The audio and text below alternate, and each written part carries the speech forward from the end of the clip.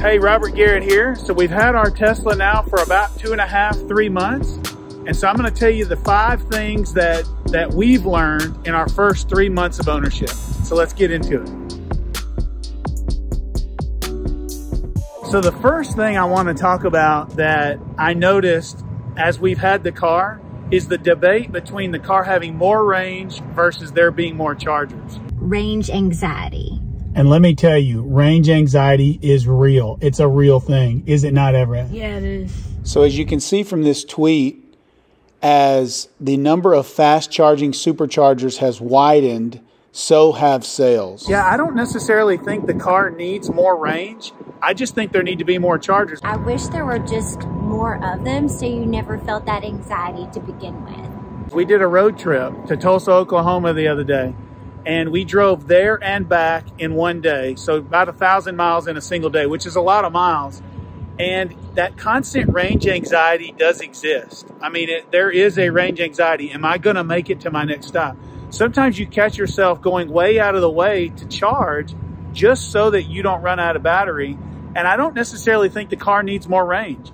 I just think you need way more chargers. Enough chargers that at any moment you can look down and go, oh, I'm at 10%. Let me just pull off at a gas station and charge like you can with a gas car. Do you all agree? I totally agree. Like we had to go about what, 15 miles out of the way to Little Rock? Well, we were headed from New Albany, Mississippi all the way to Tulsa, and from one charger to the next, we would have arrived with like 4% charge. And it was... That's just too uncomfortable. It's too uncomfortable. And it was our first trip. We didn't know if the GPS was accurate. We didn't know what to do. And so we went about 30 miles actually out of the way to charge in Little Rock. And if there were just a few more chargers on the way, you wouldn't have had to worry about it. Currently, we are in the car traveling to Tulsa, Oklahoma for our first really long Tesla road trip. So we'll keep you updated as the drive goes. All right, so let's put in the navigation to where we're going. So we are going to Tulsa, Oklahoma. 2 supercharging stops on the way. Yeah, it looks like we're gonna supercharge in Brinkley, Arkansas for 35 minutes, and Ozark, Arkansas for 25 minutes. So supercharging in 2 hours. All right, guys, so it's the first road trip and it's sleeting outside. We got caught in a snowstorm in Arkansas. Yep. So first Tesla road trip in the snow. A little nervous about it. Sarah's nervous, but... We're in the safest car in the world, Mom. How can you be nervous? And Sarah is always a little nervous. Yeah, maybe a little. So we're in Brinkley, Arkansas. You can see there's 8 stalls and they're all 250 kilowatts, super fast charging. The charger's tapered down to 42 kilowatts. So we're charging at the rate of about 192 miles an hour. The battery's at 82%, but it says here our next charge will arrive at 4% battery. So we're letting it go. It says we've got about 10 more minutes of charging before we can continue our trip. Alrighty, so we're at the next supercharger in Ozark, Arkansas, and plugging them in. Come on, plug up. There we go. I'll make sure it turns green. And we're charging. So Everett had watched a ton of YouTube videos and he had learned a lot about how to charge. You had watched out of spec reviews, I think, where, you know, run the battery down all the way and then charge. And so kind of what are some of your thoughts now that you've had the car, Everett? For sure, I think they do need to add more chargers because, like, I feel like you should be able to, you know, have the comfort of taking an exit knowing there's going to be a charger there because it's the same with a gas-powered, you notice you have, like, 30 miles left, you just take an exit and you go fill up. I feel like that needs to be the same with charging. And one of the things I didn't know that I know now is that the car charges from 0 to 50 super fast. It really does. I mean, here we are at a supercharger in Tupelo, Mississippi, okay? And the car will go from 0 to 50 in like 5 to 10 minutes, but from 50 to 100 takes like 30 minutes. And so it's not that you need more range, you just need more chargers so you could run the car to 10%, charge to 50 in like 5 minutes and keep going with your trip. So the proliferation of a large number of chargers is really important to wide adoption, I think, of electric vehicles. And again, I didn't buy the car because it was electric. I bought it because I wanted autopilot and full self-driving. The electric is a benefit, and I'm really excited about the electric piece. But getting more chargers is going to be a big part of more people adopting it. You got to think, the average American, you've got early adopters, like 6% of the population are early adopters of any tech. And then like 6% are innovators. So like 12% of the population they're gonna adopt this technology, and then they're gonna endure the hardship of what it takes to have it. So they'll go out of the way to charge, they'll do all those things. If this is gonna get wide scale, and remember this, the last number I saw, only about 3% of vehicles on the road are EVs. So that's a tiny 3 out of 100.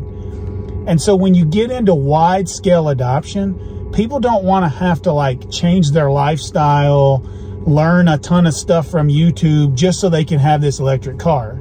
Sarah, I think you'd fit into that camp, wouldn't you? Definitely. Like, I would not myself personally own this vehicle until I knew that if I was in a jam, I could just pull off and fuel up, or in this case, charge up. Right. And so I think that I've seen on Twitter a lot of people who say stuff like, oh, there's plenty of chargers, don't need more chargers.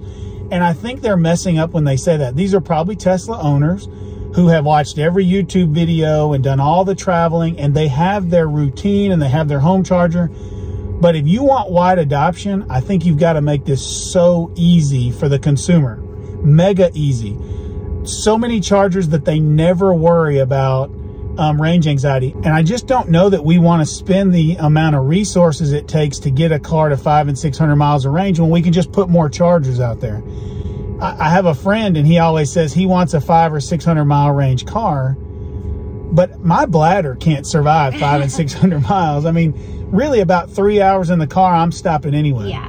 And I would say like my favorite superchargers to stop at were the ones that were at the gas station themselves. So, you know, because you could go use the restroom, you could get a snack, you know, and then hop back in and you're ready to go. Yeah, you know, that's one thing that surprises me. I can't believe there's not some gas station out there that hasn't partnered with Tesla to put a supercharger at like a national gas station, to put a supercharger at every gas station. They've already got the bathroom infrastructure, the snack infrastructure.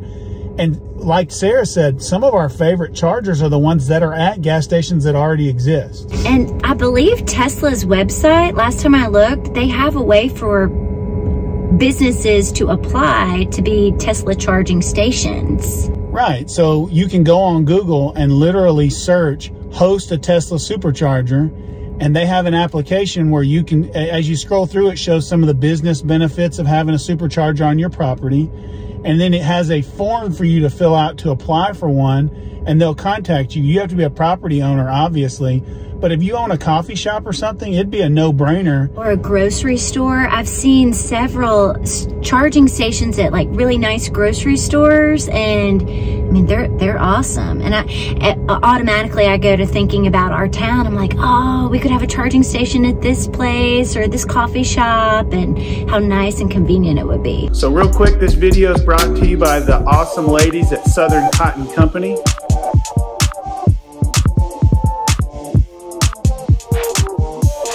They make some awesome ladies apparel, and every once in a while a men's sweatshirt like the one I'm wearing. So the second topic we're going to talk about is autopilot and full self-driving. Yeah, so I would say autopilot is the main reason I bought the car. What other car can you think of that literally going down the freeway, you can take your hands off the steering wheel and not worry at all?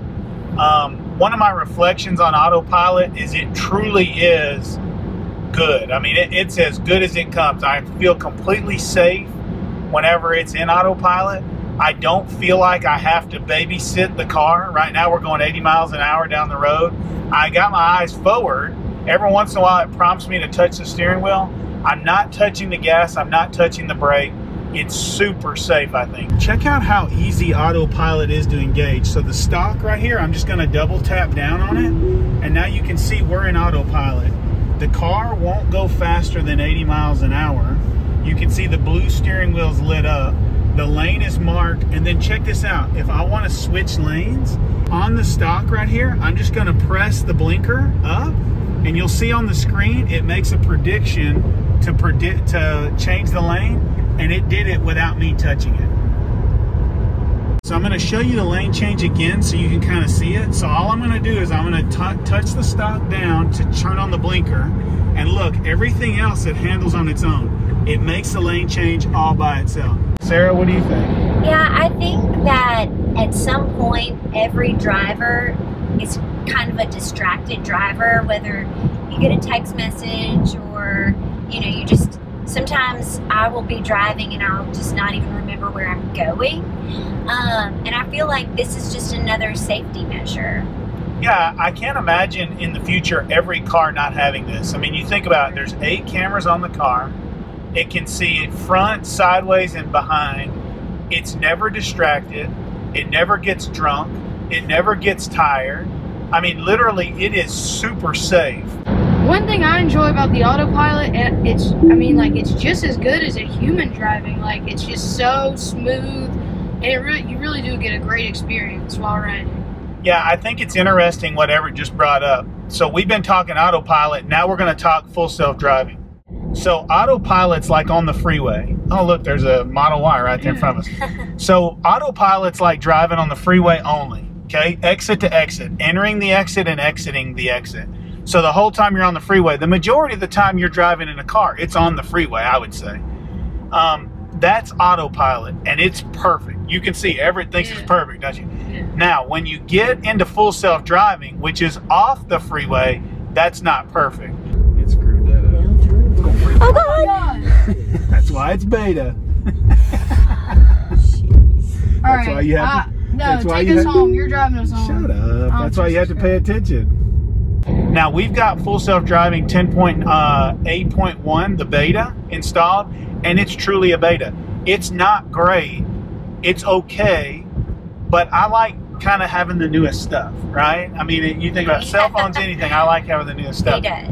If it's new tech, he's got it. No doubt. So let's talk a little bit about FSD. So Sarah, give us your impressions of full self-driving. So my impression of full self-driving is you've got to stay aware. Like when you're in just autopilot, you can check your email. I mean, you don't have to. You shouldn't. I mean, it's not. You shouldn't. But the reality is, you can. You can. Okay. So yeah, let me preface that by saying you shouldn't, but you could. Full self-driving is you have to stay very engaged because it will just like ghost brake for no reason. It might try to like veer off into another lane for no apparent reason. You've got to be ready. Yeah, I mean, FSD can be scary. Everett, tell us what you think about FSD. Oh man, it's the best. Oh no, I'm just kidding. it's very much beta. Like, it'll, for no good reason, go into the turn lane, even though you didn't tell it to. So, I mean, like, I think it's got some ways to go, but I think, like, it is totally better than nothing. I'm not going to touch it. Let's see what it does. God, put on the blinker on its own. Making the ride on its own. What? Now it's getting in the correct lane. Oh, is it? Wow, yes, absolutely it is. It's kind of, look, oh yeah, it's in. Look. Autopilot creeping forward, checking for visibility. It sees it's clear. Let's see when it goes. It decided to go on its own. Oh, this is so cool. And you have yet to touch the I haven't steering touched wheel. anything. So Everett is like, he's kind of a fancy guy. And he likes comfort. He doesn't want to ever feel even the slightest bit of discomfort. And what I would say is full self-driving does not drive as well as a human. Would you agree with that, Everett? Yeah, for sure. And so when Everett gets in the car, I mean, the first few times he rode in the car in full self-driving, he's like, I'm out, take me home, right? Yeah. Why did you feel that way? Because, like, it just, like, it's real jerky. And, like, you know, I want it to be, like, smooth, like, as good as a human's driving it. which is like, because I kind of got spoiled by like the autopilot and how good it was. So like I had really high hopes for the full self-driving. So yeah, your expectations were that it was going to be just like, because it autopilot. says full self-driving, you think like, oh crap, this is going to be good, you know? Like it's going to drive me, I can just put in the address and it'll take me there. Yeah, and someday I think it'll get there, right? Do I think there's a day where you'll be able to put, let's say, a destination 6 hours away in the GPS, go to sleep and wake up and you're there? Absolutely, I think we'll get there. Is it there? No. FSD right now is like a 13-year-old learning to drive. If you're the parent, that's a great way to put it. Yeah, if you're a parent in the passenger seat, you're scared to death the whole time. Yeah, you're like, oh my gosh. Yeah. Oh my gosh. But that's what it is. It's a kid learning to drive. Now, I don't think it'll be that way forever, but that's what it is right now. Like they said, it is much scarier in full self-driving. Now, do I think that it's so scary that we shouldn't allow it on the roads? No. An attentive driver can ride in full self-driving. I've done many, many miles in full self-driving, and I've even put some YouTube videos out there in FSD, and it's plenty safe. You just have to pay attention. I mean, probably 90% of the time you don't, but there's that 1% of time that it'll mess up. So I love that they're allowing it in the States. I don't think they need to remove it or anything, but I do think you have to pay much better attention than you do when you're in autopilot. So I was just studying the full self-driving computer graphics. And Sarah, what did you say? I said, is this like a satellite image or something? And Everett said what? No, Mom, we don't have a drone hovering on top of us all. It looked very aerial. Well, it is pretty amazing that from the 8 cameras on the car, it produces this unbelievable image. Would you agree? Yes, but I mean, you got to show them the image because they won't know what I'm talking about. It's such a good image. So you can see we're in the Chick-fil-A parking lot, right? But check out the imagery on this thing. So you got all these cars right here, and then you've got the map produces such a detailed shot of all of them. I mean, the graphics here with the full self-driving beta 10.8, or really full self-driving beta period, regardless of version, does such a good job. And so you can see, look at the little people. Yeah. So you got right here, you can see it shows a human, and that's the person right there who's taking the orders, and it shows them on the screen at the car.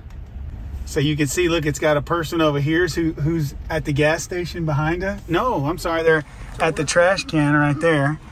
You can see they're putting trash in the trash can, and the computer is able to produce their image. Also, the person right here standing at the car taking the orders. Pretty cool. So Elon Musk, if you're out there, Sarah has so much faith in you that she thinks you're producing satellite imagery for our car, each individual car. Well, why not? As we're recording this video, you can see in our rearview mirror, it looks like a Model Y headed to charge also. So the third thing I want to talk to you about as a new owner is the battery. I was always worried the battery would decrease in capacity and that over time I'd have to replace it. You know, I thought, what if I get 100,000 or 200,000 miles on the car and then I got to swap the battery out? As you know, battery swap outs are expensive. So a few of the habits that I've gotten is, first, I only supercharge on trips. I don't supercharge if I'm not on a trip. Second, I bought a NEMA 1450 adapter at the house, and it'll do about 32 miles an hour, 50 amp at my house, which is plenty. If I get in at 10 o'clock at night with, say, 5% range, and I plug it in, the next day when I'm ready to leave, it'll be fully charged if I need it. The third thing I do is I only charge the car to about 65% for daily driving. There's no reason to go beyond that. I mean, I'd have to really be driving a good bit to go beyond that. Now, let's say the next day I'm going to do a trip. I'll generally charge it to about 85, and then when I wake up that morning, I'll set it to 95 or beyond. But I'm getting in the car immediately and driving it. And so what I've read is that the battery does not decrease as much if you don't let it just sit at a full state of charge. Number 4 in the video is the environmental impact of the car with it being electric. And so it's better for the environment. It really is. And one of the things I hear people say is, well, you're just moving the environmental carbon impact from your tailpipe, because with this car, when you drive down the road, there are no tailpipe emissions. And I've had people say, but now you're just taking that and putting it at the power plant, which may be coal powered. And that is true. So 2 points there. First, the car's more efficient. The battery, it takes less energy to go the same distance in an electric car. The second piece of that is eventually I'm going to put solar panels on my house, and then the sun will charge the car, and then I'll drive. So there will be no coal power. There will be no negative environmental impact of the car. So ultimately, it is more environmentally sound. So the fifth and final thing I want to do in this video is recommend to you some other YouTube channels, so that if you buy one of these, you can learn about it like I have. So Everett, what would you say the first one is? First one is What's Inside Family. So they do like a bunch of they used to start off with like What's Inside. And they would cut stuff open and let you see what was inside. And then like they've transitioned to more of like a Tesla, all about Tesla channel. So it's pretty interesting. Yeah, so the second one is a kind of a small one, very few subscribers, but a very good channel, Slow Asian Driver. It's kind of a funny name, but it's a great YouTube channel. He does a road trip. He talks to you about the full self-driving. So I love that one, Slow Asian Driver. Next, I'd like to talk about Spec Motoring. He does a great job, like just about any road trip. Like he'll go to CES. He'll just about do anything and just take us through the ride. Yeah, I love Spec. Literally he's doing road trip after road trip in Teslas and other electric vehicles. And you get to see his experience charging and frustrations sometimes, and then also other good moments along the way. So he's a great one. The fourth one that I'd like to tell you about is Electrify Garage. So this is a group of guys that used to be Tesla maintenance guys, or worked like in a Tesla dealership, service dealership. And they show you how to do a ton of things fixing the car. They are just unbelievable. They show you how to swap out the battery. Anything you might need to do to the car, they've got videos on it. It is outstanding. And then the last YouTube channel I want to recommend to you is Chuck Cook. Yeah, Chuck Cook's awesome. He does a ton of full self-driving videos. And one of the things he's kind of famous for are unprotected left turns. I'll be honest, when I got the car, I didn't even know what an unprotected left turn was. And he sets a drone up and he's showing himself making unprotected lefts. And it's really the car making those unprotected lefts. But follow him on YouTube, follow him on Twitter, also a good follow.